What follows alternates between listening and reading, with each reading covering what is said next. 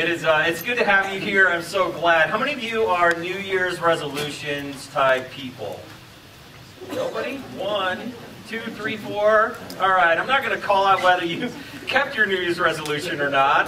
It's only been, 5 days in. I was talking to Paul, who Paul is one of our people at our church, and he got a new membership to the Funplex, and he was running and doing all kinds of stuff, and then he came home and he started feeling bad, and he had this minor heart attack. And so Paul now has had a stent put in, and he's recovering, and I went to the hospital last night to visit him and to say hi and to pray for him and Mary, and he goes, well, that's what you get for getting a new workout plan, for a resolution and that. And I thought, well, they shouldn't all end that way, but, I think as a people, we tend to be a people that set goals, right? I mean, there's a Greek word we're going to talk about today, but the word is teleos, and it is a goal-setting mindset. We are a people that, in order for us to think about the future, in order to not get stuck in the present, we teleos. We think about what's ahead and where the goal is. And that word also means mature.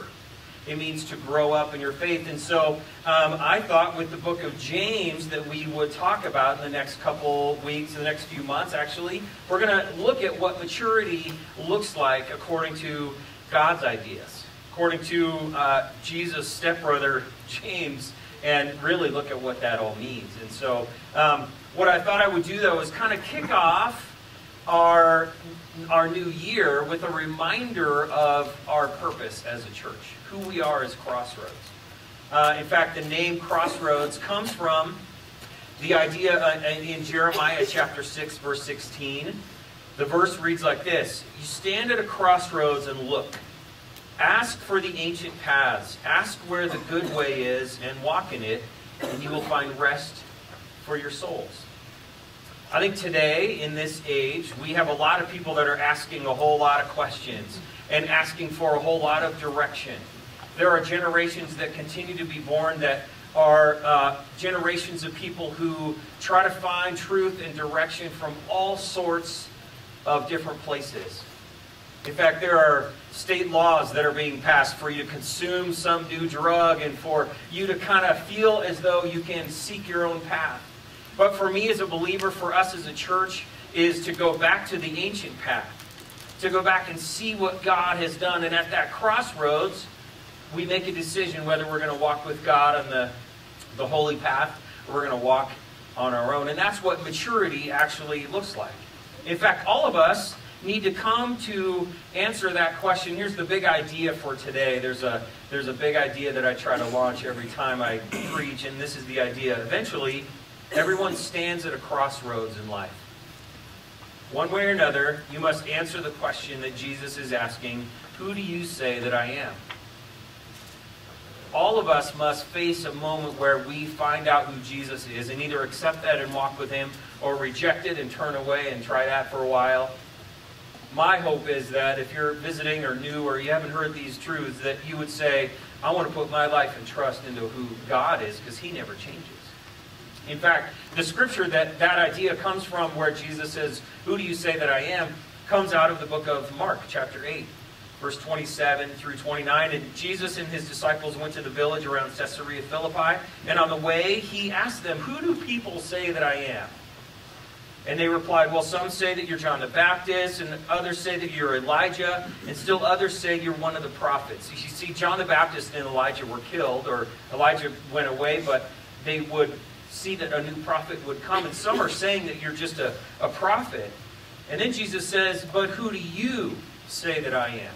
That's the most important question in the Bible. And Peter said, well, you're the Messiah.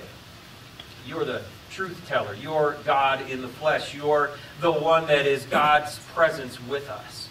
And so what I thought I would do is tell you that that's why we exist today. That's why we exist as a church, is we stand at a crossroads and we declare who Jesus is, and we say Jesus is our Lord, our Messiah, the God that we worship.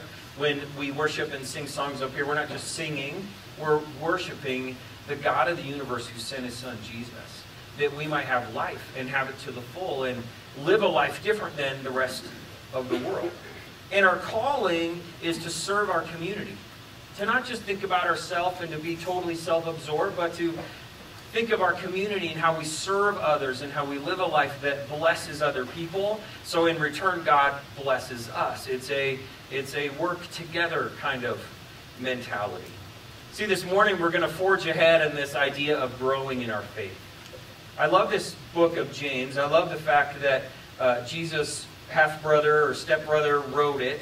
And it gets us to the place of how do we grow up in our faith. In fact, today's title is called The Marks of a Mature Person. How do you actually grow and learn some marks? I'm going to ask you 5 questions today and see if they relate to you and your mark of maturity and where you are in your faith. Because I think for all of us, we want to grow up. At least that's what I believe about my kids. When I have 2 kids, and I can't tell you how much joy that I get watching them grow up. Any of you parents out there, you absolutely know that when your kid succeeds, when your teenager grows and succeeds, when they do great things, you take incredible pride and joy in the fact that they're growing, right? I mean, none of us as parents want our kid to be diminished, want our kid to not make it, or to be humiliated, or to fail, or to fall, or to, right? We want the best for our kids. That's how it is in my life. My son's learning to drive, and my favorite thing is to sit next to him and to watch him control the car, and to watch him grow, and to see that he has perception, to see that he can see what other cars are doing, to actually see his life mature. I'm like, wow, he was 3 years old just a year ago, right? Now he's almost 16 and he's driving my car around. I mean, I have incredible joy with that. And with my daughter on the swim team and what she does in her middle school and how she's learning how to do things in school, I have such pride. And I think all of you do as parents. You watch your kid grow up. We all just spent the holidays and we were able to see our children grow and learn and receive. And just the greatest thing is to see them grow. You know that God feels the same way about us. God doesn't just stand in heaven with this long white Duck Dynasty beard and look down at us and point his finger and say, look, you blew it again. You're wrong. You failed. You shouldn't say that. God doesn't do that. God loves us like we love our children. And for those of you teenagers and kids out there that don't have kids yet, you'll see one day that your life will be more and more fulfilled as you recognize how God parents us, wants us to grow in our maturity. In fact, as we look at the word maturity, we look at really what does it mean to grow up, right? And I figured maybe a good way to start would be to look at maybe 3 things that maturity is not. Have you ever done that? Have you ever wanted the definition for something, and the best way to define it is to look at what it is not? So here's 3 words that maturity is not. One of them would be, it's not automatic.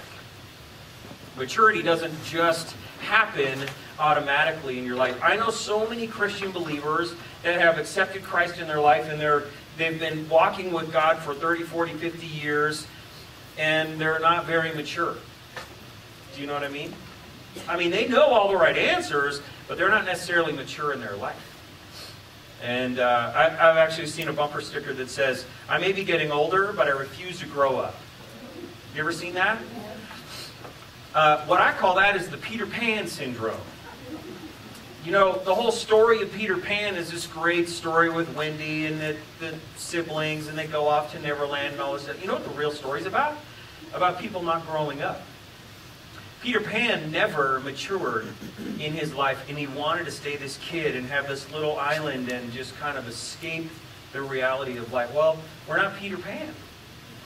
We can't just escape life. And the thing is, it's not an automatic maturity. It's like riding a bike. You're either moving forward, or when you stop, and have you ever had clip-in pedals with clip-in shoes on your... I have a mountain bike and I have these clip-in shoes, and I'm going up a hill, and when I stop and I can't get my feet out of the pedals, I fall over. In fact, one time I was ascending this hill so steep that I tumbled backwards. I couldn't get my feet out, and my front tire hooked onto this tree branch that was right there low, and I was hanging upside down. My feet were in these pedals. I was clipped in, and I'm going, oh man, I can't even reach my phone. And I was totally, I had to wiggle my feet out. You're either moving forward or you're falling off. The Christian life is about us to grow and move forward, but it's not automatic. The other thing it's not is, it's not appearance. It's not the way you look mature. It's not what you wear and, like priests and bishops and rabbis, and I even have one. I have a robe and a stole that I wear for weddings. It's a minister kind of outfit. When I put that on, I'm no more holy. I'm no more like my appearance doesn't make me more mature, right? I mean, you could dress up for the finest outfit, the finest meal, the finest plate, and you could be no more mature than anybody else. It's this sort of appearances don't make you mature. Here's the other thing that maturity is not. It's not academic. It's not necessarily all the things that you know. Do you know that? Ironically, you go to high school and you think, man, when I go to college, then I'll be smart. Right? And then you go to college. And you're like, man, I'm smarter than anybody else here.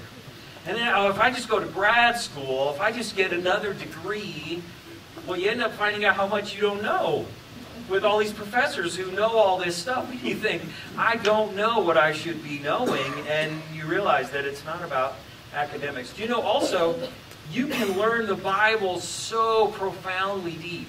You can memorize every word. And that can also not bring you maturity. Just knowing stuff doesn't make you mature. In fact, James even says it. He says, faith is more than knowing the Bible. It's doing what the Bible says. If you just read the Bible and you turn away and you don't do it, it's like looking at your face in a mirror and then forgetting what you look like when you walk away. So maturity is not those three things. But we should find out what maturity actually means. So according to the Bible, maturity is actually the process of becoming more like Jesus Christ. If we were to wrap this whole book up into a phrase, it would be the process of becoming more like Jesus.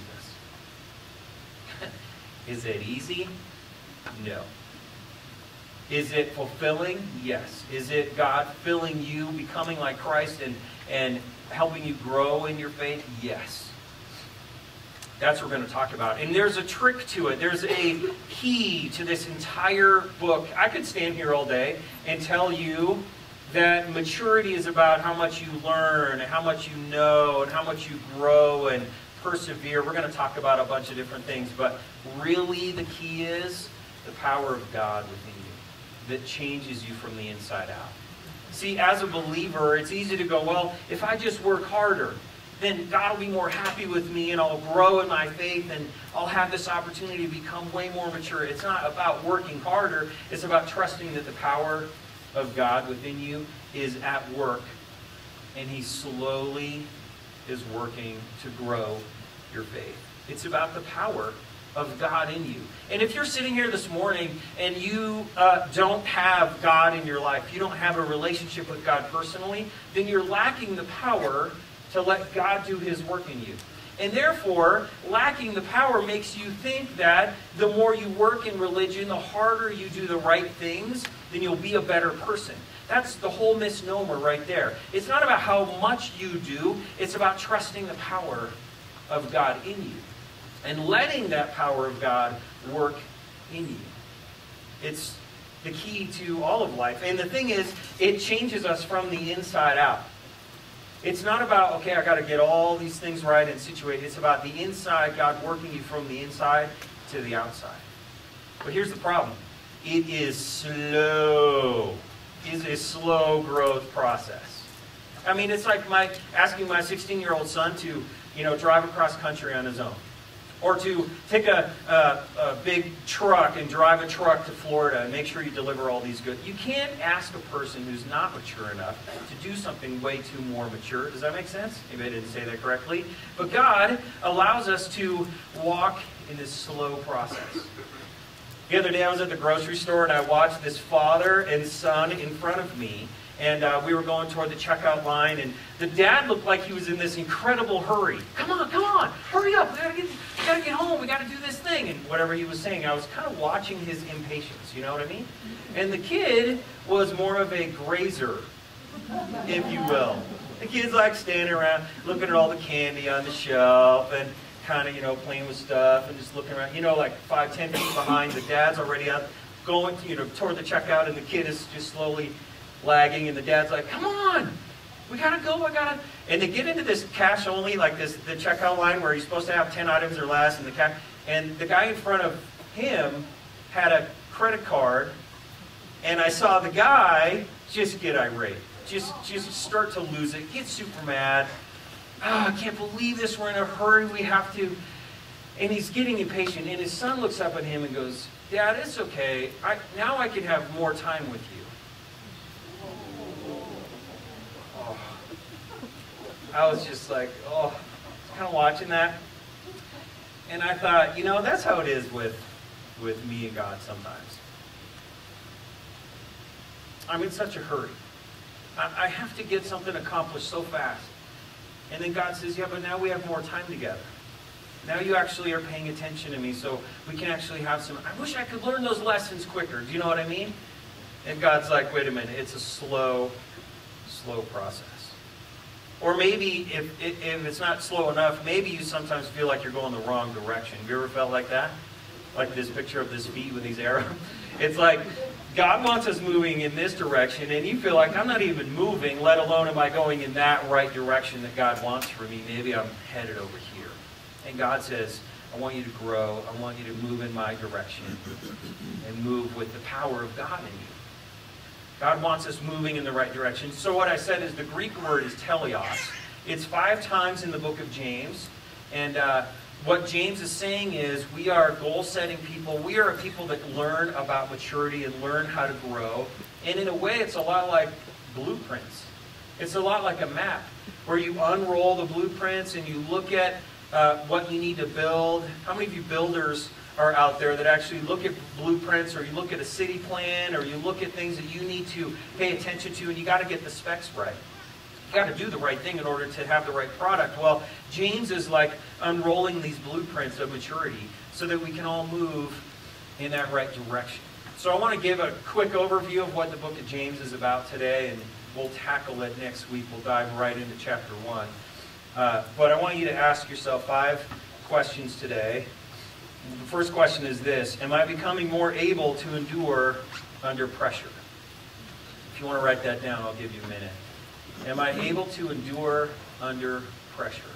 You know that pressure is that thing that where all these circumstances collide at the same time, and you feel like life is happening too fast, or it's too hard, or too whatever, fill in the blank. Are you able to see God's hand in it? Are you able to not just resist the pressure, but use the pressure and move forward? It's kind of like all these quarterbacks you're watching in the playoffs right now. They're receiving incredible pressure from the other line, and they have to move around in the pocket. They have to do well. They have to pass right or run correctly or whatever it is, right? I mean, that's what pressure in life feels like. Here's the verse in James that talks about it. Consider it pure joy, my brothers and sisters, when you face trials of many kinds. It doesn't say if, does it? It says when. Because you know that the testing of your faith develops perseverance. And perseverance must finish its work so that you may be mature and complete, not lacking anything. Next time God gives you an opportunity to grow, ask yourself the question, am I becoming more mature in this? More complete in this? Or is this a waste of my time? Is this killing me? I want to avoid it at all costs. God's saying, I actually want you to grow. It's an opportunity. Perseverance is endurance to stand in the pressure when pressure is applied. When I was in seminary, we had this class. Believe it or not, I got to take this elective class called Boundary Waters. It was called Faith in Wilderness. And a bunch of us, 10 of us, went to northern Minnesota up by Canada in the boundary waters between the two. And we took canoes and kayaks and we went on this 4-day traverse across all these lakes. You would paddle across lakes, you'd walk, you'd pick up your canoe and your kayak, flip it over, and you'd walk, a couple hundred yards, you put your canoe back in, you get into another lake, you traverse that. It was an incredible class. I got credit for that. It was so great. And we got to see God at work in creation, all these things that we studied. But here's the hard thing. We didn't predict the weather. We get out on the middle of this giant lake in Minnesota. You know Minnesota has giant lakes. We get out of this lake. It felt like 4 degrees. and there were white caps on the water, and wind was blowing incredible. And so we all partnered up, and me and Mark, we get in this canoe, and we're paddling, and we're trying to go into the wind and cut through the wind because our destination's over there. But my other two friends, Caroline and Jeff, they get in this kayak, and the thing is they started drifting with the wind, and they got totally blown off course. And our professor says, well, hey, we got 4 days of this. You can't just quit. We can't turn around. That was pressure. I mean, it was great. The trip ended awesome. But it was this pressure to either go into the wind or get blown off course. And I'll tell you what, there's nothing like a trip like that where you learn each other's attitude. You learn how people support each other or push each other away, or how we build each other up, or how we knock each other down. And I think trials are like that. When you're in a trial, do you find yourself griping and groaning and moaning? Or do you find yourself trying to ask God, okay, God, what do you have in this? Am I becoming more affirmative and then more gracious in this? Or, God, is this all your problem? Or is this an opportunity for me? What kind of question do you ask yourself? Do you find yourself being blown off course? Or do you actually say, okay, with perseverance, I'm going to grow through this? Here's another question you could ask yourself. Am I becoming more sensitive to people around me?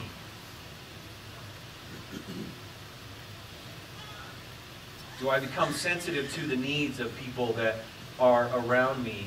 Am I growing in my faith enough where I actually take notice of what other people feel?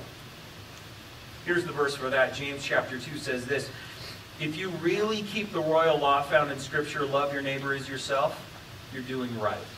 You know what James is doing here? He's basically saying, my brother got it right. Jesus said, love your neighbor as yourself. And if you're doing that, then you're doing the right thing. You're growing in your faith. I love that.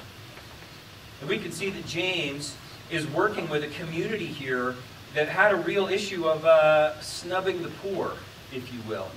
He was writing this letter to people who had, they were taking advantage of the poor. They were making them work, and they were snubbing the poor. And James is saying, are you actually paying attention to their needs? The one question you could ask yourself is, as a mature person, am I being sensitive to the needs and the hurts of others? You know what I would love for us at Crossroads is to call ourselves others-centered or other-centered, where we put other people's needs before our own. We actually listen and care, and we find out that we're not just the church when we gather here. I mean, this is great and all, but actually we're being the church when we're outside of these walls, when we're being and living and doing the things God calls us to do in the community where we're at, and serving other people, having them reflect, having us reflect the light of God so they see God in us. That's my goal. I was a youth pastor for 20-some years before I was able to be called here, and I remember the power of encouragement. I remember going to camp one time, and we had a counselor who was kind of green. She didn't really, have all the best words and all the best sort of ways to kind of do the right thing or say the right thing in the moment. But I'll tell you what, she had the gift of encouragement. And if you ever want to see somebody else grow in their faith, work with students and children and be there at that moment in time where they need that encouragement and that blessing. I'll never forget this moment where this counselor talked to me afterwards, and she said, I can't believe I got to go to camp. I can't believe that I was able to have these girls and counsel them and all this. And I said, why? I mean, it was neat, wasn't it? She goes, yeah, but I think I saved a girl's life. And I said, what do you mean? And she said, well, when Julie talked to me, she said she wanted to commit suicide when she went home from camp. And I was just able to listen to her and encourage her and to bless her. And I think God put her at the right place and the right time. This counselor was sensitive to the needs around her, and she was able to be blessed. It's not just, okay, I'll give everybody else priority. It's, I'm going to give them an ear. I'm going to let them have my heart so that when I can bless them, God is blessing through me. So that's a question. Are you being sensitive to others' needs? Here's a third question. Am I being more able to manage my mouth? I know. This one's hard. James nails it in chapter 3. He just absolutely nails it. But the question is, can you manage your mouth? He says this, we all stumble in many ways, and if anyone is never at fault in what they say, they are perfect, or we would say complete or mature, able to keep their whole body in check. We all stumble. We all fall. But the more we can manage our mouth and bless others rather than curse and lift them up, then we're able to grow in our maturity. See, I've talked to so many people that just say, well, I just say it like it is. I don't really care what people think. I just tell it like it is, and if it's in my head, it comes right out. You know those people? We would call that frankness, or being frank, or we call it rude, to be honest. But James calls it immature. James says, you're a person, if you are rude, then you are immature in your faith. You're not growing up in Christ and letting God's words be blessing to others. Remember the canoe and the kayak story I was telling you about? You know what happened with this couple that they kind of drifted off place? We found out they didn't put the rudder in their kayak in the correct position. So they had no rudder that was determining their direction. You know, James talks about that too. James actually says that like a little rudder, your tongue controls what you say. And you can control an entire ship with a small rudder. In the same way, your entire language, your entire course of life is controlled with your little tongue, the muscle. I went to the dentist. I had a root canal a couple weeks ago, and I was kind of thinking about my tongue. In the chair, I was like, it's kind of weird, because the doctor has to like put on these gloves and like move your tongue, and you know, and I'm like, does your tongue ever get kind of in the way of all the dentistry? And they go, you should see from our perspective. You think it's weird sitting in the chair. It is a little monster, that little tongue. And you can't control it. The person in the chair can't, because half of your face is numb. You can't feel anything. Your ears are tingling right from the Novocaine. And then your tongue is like, and they're like, could you move your tongue? Could you swallow? And they're always like, that's in the way. And I was just thinking about how James talks about the tongue. It is an out-of-control beast. And what's so funny is we have an opportunity to control that, to learn to mature in that. Here's a couple more and we'll finish up. Number 4, am I becoming more of a peacemaker in times of conflict? Am I becoming more of a peacemaker when there is conflict? I think of James chapter 4. He says, what causes fights and quarrels among you? Do they come from don't they come from your desires that battle within you? Do you know that we have battles, we have these conflicts that arise all the time, and we can either be a minister of peace or a person that continues to raise trouble. In fact, that's one of the words that James uses in there is a troublemaker. A troublemaker is a person that likes to cause trouble, that likes to throw gravel on the pathway, that likes to throw marbles on the path and make you trip and stumble. Do you know some troublemakers in your life? And the question is, am I a troublemaker? Ask yourself, do I cause more conflict or do I raise up more peace? You know, the idea that James talks about is when you see maturity in your life, you'll notice that there will be less conflict in your life, a lack of contention, because you're able to minister with peace and care for people. It doesn't mean trouble isn't going to come or conflict won't come. It's that you'll be able to manage it and care for it in a way that God allows us to bring peace. Here's the final question this morning. Am I becoming more patient and prayerful under trials? Am I becoming more patient and prayerful under trials? That's a really hard question. Because when trials come, if you're like me, you want to solve it real fast and move forward. You don't want to be patient and wait. And then pray about it. You think, oh, okay, God, you know this is here. Just get this out of my life. God says, wait, I'm actually trying to grow your faith. Remember? James chapter 5 says this, be patient then, brothers and sisters, until the Lord's coming. That's a long time. God is coming. But he wants us to be a patient people. And then he ends in chapter 5, verse 16, the prayer of a righteous person is what? Powerful and effective. When we pray and we grow in our patience, God works in us. You know what's incredible is that God uses those two things together, prayer and patience. God works them together. And it happens in our life when we're stuck in a holding pattern. How many of you have been in a holding pattern in your life? You ask God for something and it doesn't come. Yeah. On Friday night, my wife and kids and I traveled back from LA, and we get to LAX and we check in, and it's another hour delay. Because the airplanes are coming from the East Coast and they got to transition in, and there's snow, and it's a busy weather day. And so, okay. So we wait for an hour, and we get on the plane, and we fly in, and guess what happens when we land in Denver? We got to wait 45 more minutes on the runway because some airplane is in our gate, and we couldn't even taxi to some other gate and just let us off at midnight. And we had to wait. So I'm sitting there going, I might as well write my sermon then, get this, get this patience and prayer thing going, because that's how God wants us to mature. The key is God doesn't want us to be spoiled. You know how parents spoil their little kids? They buy them so many things, trying to please them, and in the end you're spoiling your kid, rather than patiently letting them learn that they don't get to have everything. God, in a way, says, I'm being patient with you, and I'm teaching you how to grow and mature in your faith. There's a story about up high in the Swiss Alps, there's a mountain, or a monument that honors one of the rescue guides. He went out and he was trying to rescue a stranded tourist, and he died. Rescuing the tourists, they both died. And there's a plaque that says, he died climbing. The thought occurs to me, what is our goal in life? Is that we keep climbing. We keep growing. God wants us to mature in our faith. Not to just stop, not to just cash in, win the lotto in faith and go, oh, I'm good. I'm not going to grow.